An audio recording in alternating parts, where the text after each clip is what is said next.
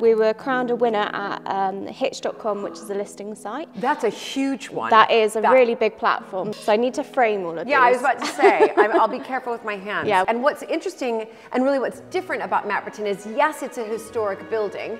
And so you get some great photos outside, but it's also a manor house. Most manor houses won't have such formal gardens. And then last night, Charlotte and I actually won the highly commended award for the historic building wedding venue. Oh my gosh! Speaking of weddings and engagements, you just got engaged. I have. Congratulations. I have, only last week. So. That is so exciting. Welcome to Mapperton, our family home and estate in Dorset in the southwest of England. Julie and I took over running Mapperton a few years ago from my parents, the Earl and Countess of Sandwich. It's a lot of work, but also a lot of fun. This place is full of fascinating stories, extraordinary people, and endless repairs. So please join our family on this journey of a lifetime as we put all our efforts into preserving this magnificent part of England's heritage.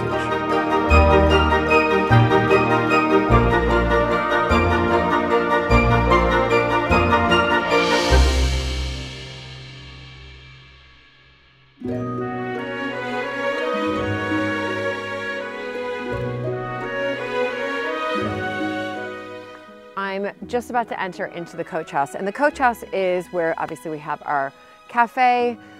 We hold yoga retreats here that I lead, and also this is where we have weddings as well. So I'm just about to meet Kat, who runs the weddings here at Mapperton, because apparently she has some very, very exciting news to share with me and with all of you as well. Hi, Kat. Hello. Hello. How are you? I'm good, thank you. I'll come over here. So this is Kat, everybody, who runs our weddings here and does an incredible job. I hope so. Well, you must, because I hear you have some really exciting news. Yeah. Which I can't wait to hear about. Tell me. Well, yesterday we won some awards. One of them I had no clue about, and the other one that we were going to an awards night. We were crowned a winner at Hitch.com, which is a listing site. That's a huge one. That is a really big platform. So very big platform. I'm very Hitch. happy. Wow. So what did we win there? So basically, throughout the past year, we were reviewed by our couples, and we got so many reviews that we were just commended one of the winners. And yeah, so we won that. Oh my gosh. So I need to frame all of these. Yeah, I was about to say, I'll be careful with my hands. Yeah, we need to frame But you have them. to frame all of these. And where are we going to put these? I think we're going to put it out in the bar area. I think I'm going to have a wedding shrine, as it were. Yeah, I think that's a really, I was about to say put it out in the bar area. Okay, and this one? So this one, we were nominated as a regional finalist for a wedding venue, a historic building. So that meant that we were going to the finals. And then last night, Charlotte and I actually won the highly commended award for the historic building wedding venue. Oh my gosh! So which is a really big achievement, and the Wedding Industry Awards is quite a well-known thing in the wedding industry. Right. So, and were you expecting this one? Well, no, we didn't know that we were going to win it, so we had to go up on stage and everything. Did you yeah, really? Yeah. So we got that on film. It's on our socials. Okay, it's on. Great. It's on the. So what's the Instagram? I mean, I know, but why don't you tell everybody what's the Instagram for Mapperton Weddings? So go and visit that. But yeah, on our stories, you see a little video of us collecting it, and yeah, it was a really, really funny evening. Winning 2 awards in one day is not bad, is it? No, it's not bad. And I remember getting married here myself. So Luke and I, as you know, got married here about 20 years ago. And you know what? It was really before we were a fully fledged kind of wedding business, if you like. And it was so magical just to be here. And just the gardens, because you've got the Italianate sunken gardens, and what's interesting and really what's different about Mapperton is, yes, it's a historic building, and so you get some great photos outside, but it's also a manor house. Most manor houses won't have such formal gardens. And that's what makes Mapperton really, really unique and special. Selling point, it's the selling point, isn't it? Especially like when you get to the edge of it, they don't know what's coming, do they, until they see it, and then they're like kind of taken back by it. So it's a beautiful venue. It's a beautiful venue, and most people, well, all of them, they'll have their drinks in the fountain court area or down by the orangery, which is really pretty. Yes, but no. exactly. They'll have the reception in here and dancing in here as well. Yep. And sometimes if it's a bigger wedding, they put a marquee outside. Yeah. So yeah, this kind of transformed into like the dancing space. We've got the lovely lights in here. Beautiful. And when they add the fairy lights, that adds a bit of atmosphere to the evening. But no, it's such a flexible space, and I think that's why a lot of couples go to Mapperton, because you could have your ceremony down there, you could have your ceremony up here, drinks in the fountain court. It's very flexible, and I think a lot of couples like that. And also, it's very quiet. So, it is. So you won't have neighbors. Although I do say the sheep come out during the ceremony and they start making a lot of noise, but they like that. They like the sheep. Yeah, no, they do. You're right. That's exactly right. And I remember last year, gosh, 2020, so almost 2 years ago now, when we were locked down, and we were doing a lot of Mapperton live tours every Tuesday, Luke said to me, we still have to promote the weddings. Julie, please will you do a wedding video for me? And for Mapperton, I was like, okay, fine. So Luke and I, by ourselves, because nobody could come, and we filmed this wedding video, really kind of off the cuff, if you like, and Luke edited it together, and it's had like over 200,000 views. Whenever a couple inquires, that's in our email, the virtual tour of you doing the tour. And every time I have a show round, I say like, did you watch the video? And you're like, oh yeah, we saw Julie walking around, and it was so good to see Mapperton on a screen, but then it's totally different when you actually come and visit in person. Yeah. So that really helps. Glad I could You've done well, you've done well. Could add to that. Well, that's brilliant, Kat. And then also, now that we're kind of, we hope, we're through you know, this pandemic period, you're getting a lot more viewings in because people can obviously come out. So what happens when a couple comes here to view it? So for example, today I've just literally finished with a couple who inquired. They got engaged in December, which a lot of our couples at the moment have done because it's been the engagement season. So they send it through an email to me, I respond back to them and hopefully arrange a show round. So I invite them to Mapperton, and that gives me an idea of like their guest numbers, what sort of food they're thinking, and also just kind of like the setting that they're looking for. So then I can pick out little things. So for example, the couple that came in earlier, they loved the orangery, so I had to make a point like, this is our orangery, photos in here are beautiful, drinks down here are lovely, and they want like an intimate ceremony for 10 people only, and that's a perfect little setting. So sold that one. And did they book? They have provisionally held. Well done. They did say they're not going to view another venue. So yeah, they are just thinking, well, they're just going to go speak to the registrars and the caterers, and But what other fun things or interesting things do couples do? Because there's some quite clever. I think couples are worried sometimes on a drinks reception because they go off for the photos and they need to entertain their guests quite a lot during that period of time when they're not there. So like we've seen crazy golf on the croquet lawn, obviously croquet on the lawn, things like that. And then also because the gardens are so beautiful, we've seen string quartets down there, which is really lovely. But yeah, like I was saying, just we've got such a vast space to have anything crazy going on. In the marquees, we've had ping pong tables, and like table tennis competitions. So yeah. And I know that we put together right before, I mean, a lot of this, you know, was kind of right before the pandemic, and we, in one sense, we got this done. Literally, it was open for its first full season in 2019, and then as we know, the pandemic hit and weddings were postponed. But one of the things we also did alongside really the conversion of the coach house was we partnered with our local vineyard and local winery, Furley, who does, you know, amazing wines, and we created with them, tasted it, went back for tastings, our own what we call Montague Cuvée. So it's Mapperton Estate, it's got the Montague lozenges here, it's got obviously the Earl Coronet here, and it's Montague Cuvée, and it's English sparkling wine. And I read somewhere that the English sparkling wine is going to be the new champagne because go. of the weather. Because of the weather. So this is apparently, well, and it's delicious. This is lovely. A lot of couples have this as like their drinks reception drinks because it's a token like tying in Mapperton with their wedding, and they love the fact that we've got our own little bubblies. So. Yeah, but it also, let's just take a moment here. Speaking of weddings and engagements, you just got engaged. I have. Congratulations. I have, only last week. So. That is so exciting. Really, really exciting. Thank you. And were you, tell us, expected? No? No, well, we'd been together for 8 years. It was our anniversary. We already had dinner booked and everything. And I was at the dinner like, oh, I'm so tired. I can't wait to get back home and go to bed. But he decorated the whole kind of house with flowers, candles, fairy lights, and I wasn't expecting it. I thought the flat was on fire because I could see it flickering in a window, and I was like, oh my goodness, it's on fire. And then as soon as I got through the door, I was just like, this is it. Oh my gosh, that's so exciting. Yeah. Right, so not to put pressure, but when do you think, no, I won't mention Mapperton, you might be thinking of it, and maybe you won't want to get married here, this is the place where you work, and I get that, but what year are you thinking of getting married? I think next year. Yeah. We've got to work around the football because my partner is very into football and his dad won't come if it's on a football day with Chelsea playing. So I think I was about to say, who does he support? Chelsea. Right. So I think maybe June is quite a good time to do it because then they'll both be there and they won't be watching football. Exactly. That's brilliant. Well, congratulations, Kat. Thank you. And congratulations on your engagement.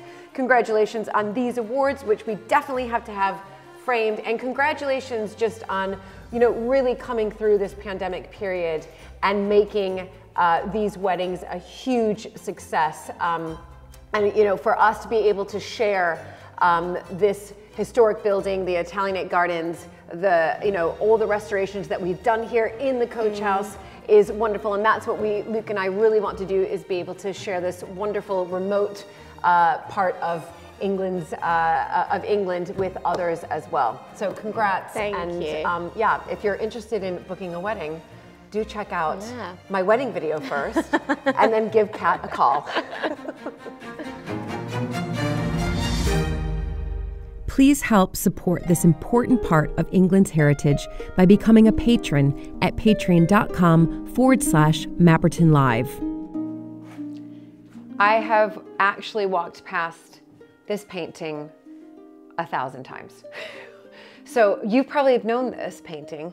I didn't know until after I filmed at Rockingham Castle for American Viscountess. This has been here for how long?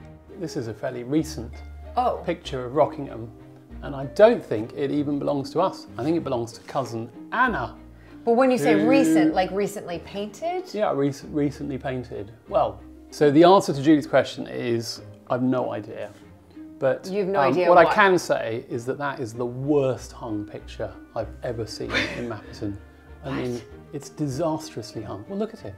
Look how high it is. So I can tell you what happened. Okay. What? What happened is, can you explain? There would have been another picture here that got taken away, and then somebody quite lazy, probably me, discovered that we had some other pictures, including this one, which I have to say isn't the greatest picture in the world, and used the old hook and just stuck it up there, because a picture ought to be at eye level. In fact, if you look at the pictures in the entrance hall here, they are all terribly hung.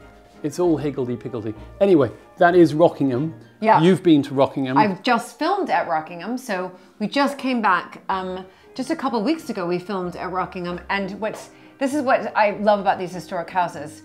We filmed there for American Viscountess. It was an amazing, there's several episodes obviously on Rockingham.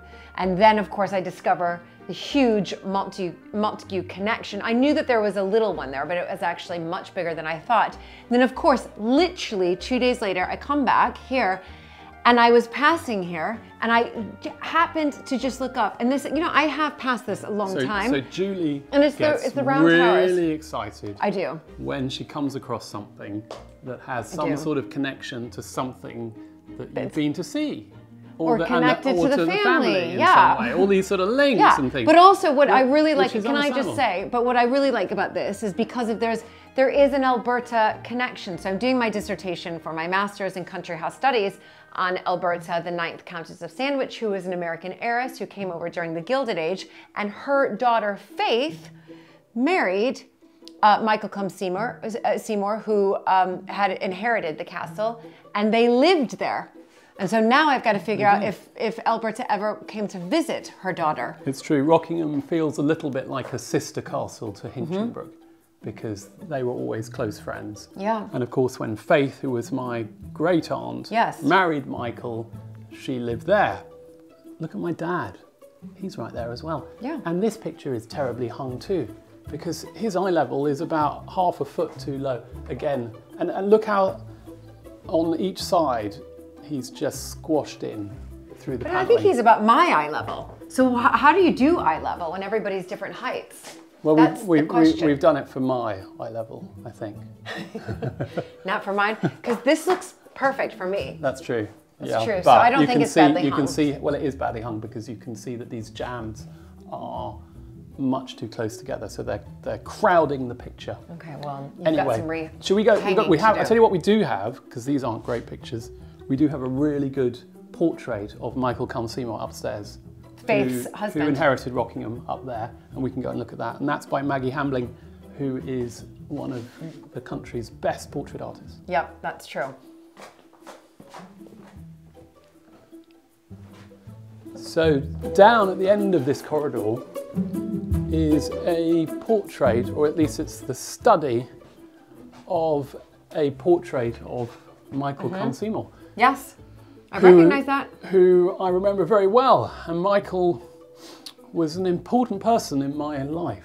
Did you know that? No, I didn't know that. And I just filmed at Rockingham and I had no idea. So Michael was what's called a guardian ad litem, which means that when I was growing up, he had responsibility for representing my interests at Mapperton. So when people were talking about the evolution of the estate and they needed somebody to speak up on my behalf, it was Michael. And you can sort of see from this picture. Know that. So Michael, there's a picture at Rockingham which is the full portrait of Michael done by Maggie Hambling, and this is the study for that. And I remember that portrait, and there's lots of wonderful colour. I know, I saw it. But it's wonderful. Because I remember seeing that at Witherston. Yes. But she's really caught something there. There was always something very kindly about Michael, and he was always looking out for other people, but there was always also something rather mischievous. Yeah, and you can see a slightly mischievous glint in his eye. Anyway, he was absolutely a wonderful person. And of course, we also have two other pictures by Maggie Hambling here, which are also studies of my parents. Yes. So my mum and my dad are here as well. But we're missing portraits of you and me. Yes. Maybe it's time. What do we think?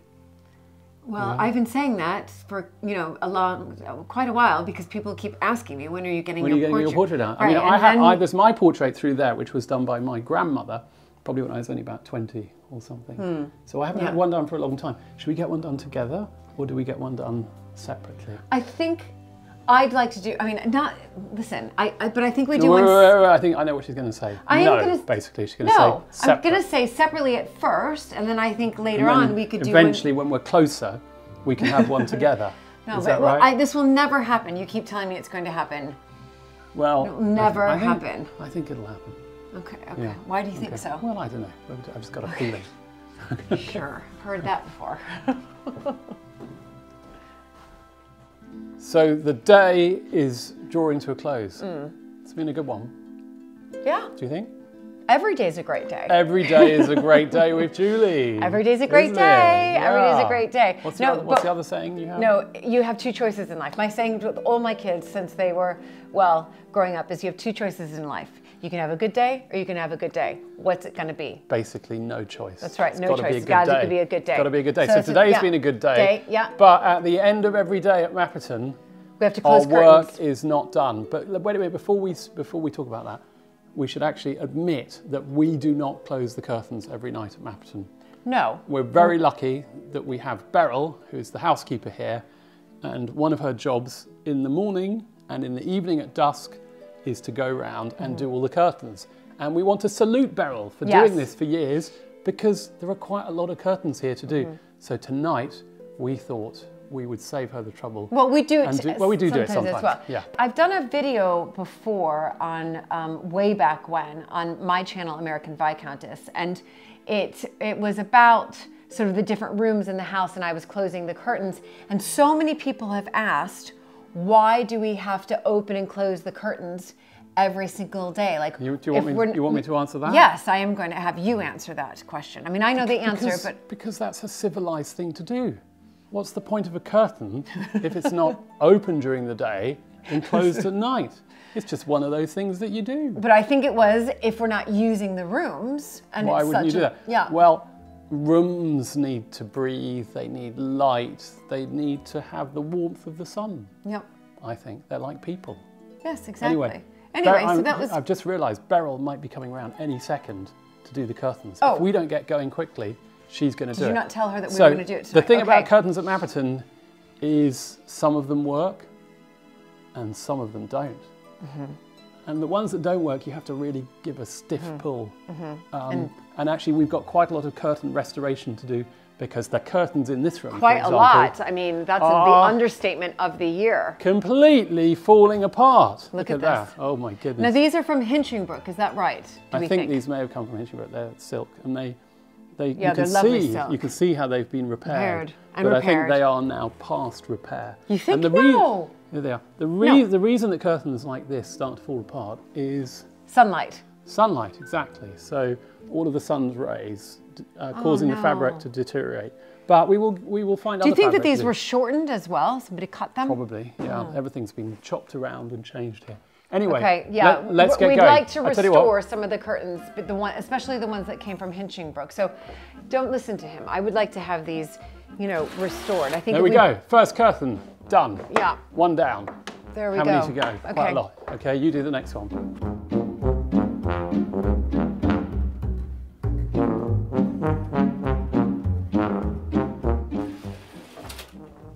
I think it's worth actually pointing out that some of these curtains have really rather nice brass knobs Look at this to hold one. them down.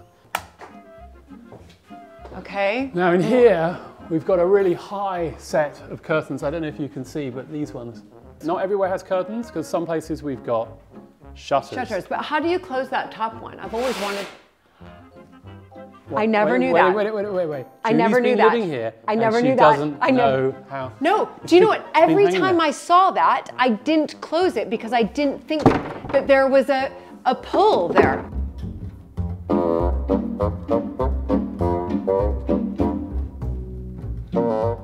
And then in the hall, You mean in the library? sorry, the library, we've got Where there were once curtains here. missing curtains. You could see that. They're missing. So all we've got are shutters. Shutters.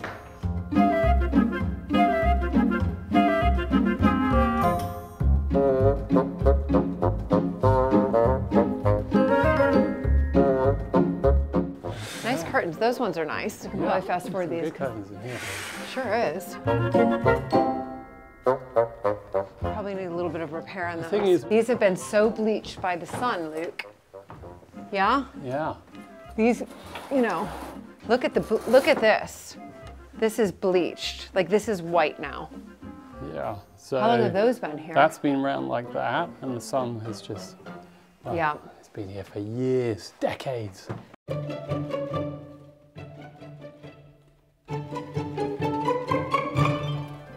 Right, there's a few more curtains in here, and these ones I know are funny lengths because they don't go all the way to the bottom. Why is that? It's just because.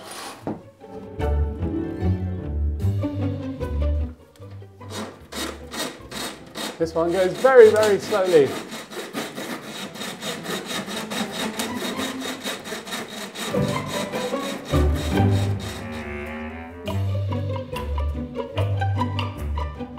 You've missed a bathroom.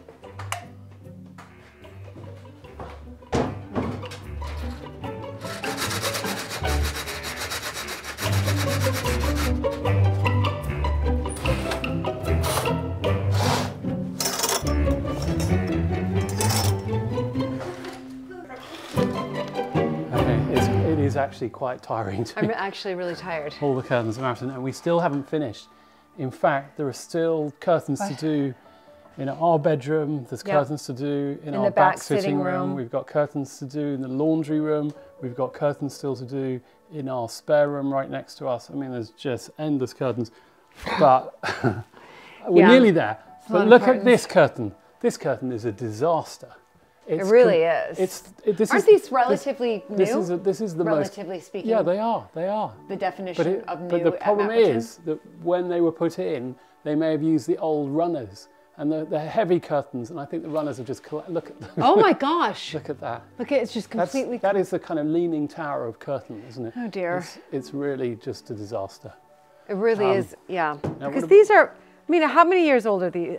These are only 10 years old, but these ones here do not have a pull, so you got to just yank them. Wow. And then there's even more curtains around the side here. In fact, we've got 3 more sets. So come on, we haven't finished. Okay, yeah. I just thought I heard something. Let's get it done. Okay, you go over there. This, I think, is going to be our final curtain for now. Oh dear. This doesn't sound good, does it? What is that? Oh dear, it's gone. It's just No. gone. What? Yeah. So Beryl has already told me about this one, and someone very kindly is going to come and help us. What about in the muniment room? Is there one in there? We've got more in the muniment room. But I think that there is. I'm curtained out. I'm over curtained. Oh God! That was nearly the end of Julie. The curtains. That could be it.